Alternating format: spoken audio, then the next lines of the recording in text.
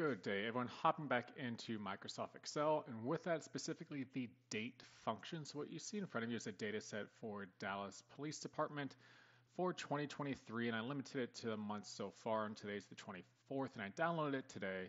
What I'm wanting to do is not extract, but essentially tell me or give me the date that these offenses occurred. With that, it has all the information in it, but I wanted to go back and actually have the month, day field, or month, day, year field as a column.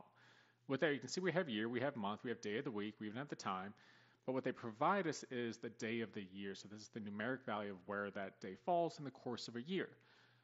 It's a bit of a pain in the ass, but at the same time, this is very rich information. This is a data set that is from the Dallas data portal, so you can hop online, see all this information. I just restricted it to a couple of violent offenses that involve some type of firearm. But with that, I want to create a new column that will actually give me that in all one field where I know the day, month, and year. So with that, we have the information. We just have to go in and calculate it. Typically, we're extracting from that field. We're going to come back and make it from what we have in front of us here. So I'm going to insert a column, and at the top, I'm going to have the date.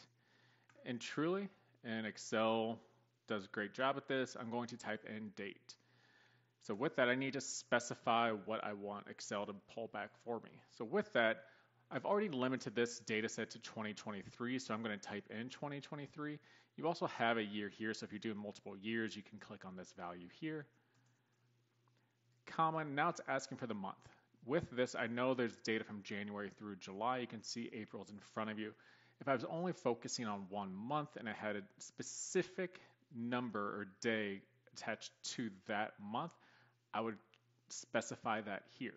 Since my day of the year is linked to all the months and it will go from 1 to 365, I need to specify that we're starting off in January, so that is 1. And then the day field, I'm going to click on our value here that has day of the year here. Close that off and I hit enter. It now puts us in a date format for us.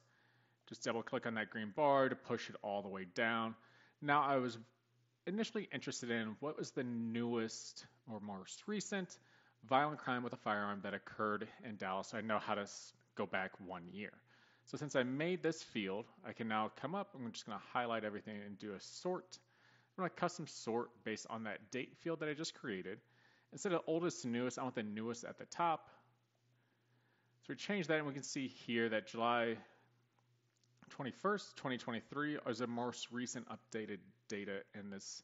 You can see here that we know since today's the 24th and it's a Monday, if we go back to Friday, it's just a simple spot check that it was a Friday indeed. And we know that is the 202nd day of the year, so that's how you can use this for that. So what I'll be using this data for is joining this back to a larger data set. Dallas was hit with ransomware, so their police data, crime data, had been held back. So I need to link this to another data set that I have just to make it a full year. So going back to July of 2022 and make it a full calendar year's worth of data. If there's any questions, feel free to reach out. Until next time, take care.